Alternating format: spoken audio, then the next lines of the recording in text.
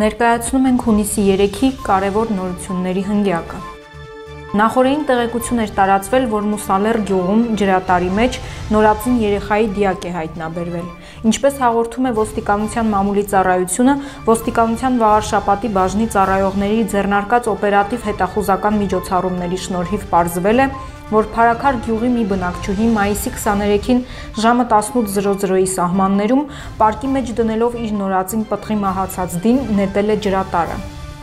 Շամշյանքոմն իր հերթին հայտնում է, որ նորածնին ջրատարը նետած մայրն Արմավիրի մարզի բնակիչ 36-ամյա Լ.Գ.-ն է։ Նա իր քայլը պատճառաբանել է նրանով, որ տանը երեխան ծնվել է մահացած, ինչից հետո ինքը երեխային նետել է ջրատարի մեջ։ Մայրն ամուսնացած է, խնամքին ունի 10 տարեկան տղա երեխա։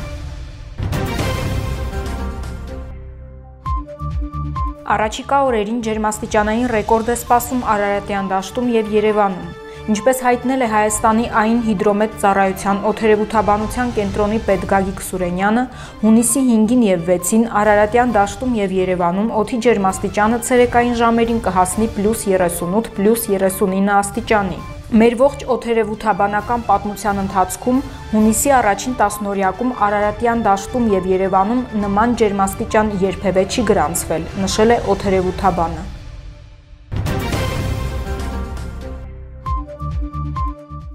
Դատական ակտերի հարկադիր կատարման նախկին պետ Միհրան Պողոսյանին Ռուսաստանի Դաշնությունը մի քանի ամսով ժամանակավոր կացության իրավունք է տվել։ Այդ մասին հայտնում է Փաստինֆոն։ Ըստ աղբյուրի, ժամանակավոր կացության իրավունքը հետագայում կարող է երկարացվել ընդհուպ մի քանի անգամ, քանի դեռ որոշում չի կայացվել նրան քաղաքական ապաստան տալ-չտալու վերաբերյալ։ Առաջիկայում կթողարկվի փոստային նամականիշ Հայաստանի ազգային հավաքականի ավագ եւ Լոնդոնի Արսենալի կիսապաշտպան Հենրիխ Մխիթարյանի պատկերմամբ։ Ֆուտբոլիստն իր Facebook-ի էջում հրապարակել է անվանական նամականիշի մանրօրինակը։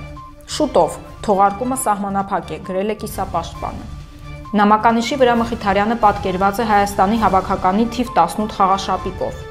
Ինչպես նշվում է պատկերի վրա, անվանական արժեքը կազմում է 450 դրամ։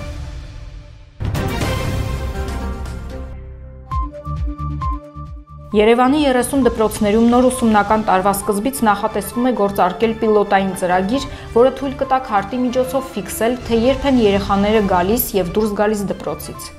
Երկուշաբթի հայկական ԶԼՄ-ները տեղեկատվություն տարածեցին, որ մայրաքաղաքի դպրոցներից մեկում գործարկվել է հաճախմանը հետևելու քարտային համակարգ, ինչի համար ծնողներն ամեն ամիս ստիպված կլինեն վճարել 3000 դրամ։ Նշվում է նաև, որ նմանատիպ համակարգ կգործարկվի Երևանի բոլոր ուսումնական հաստատություններում։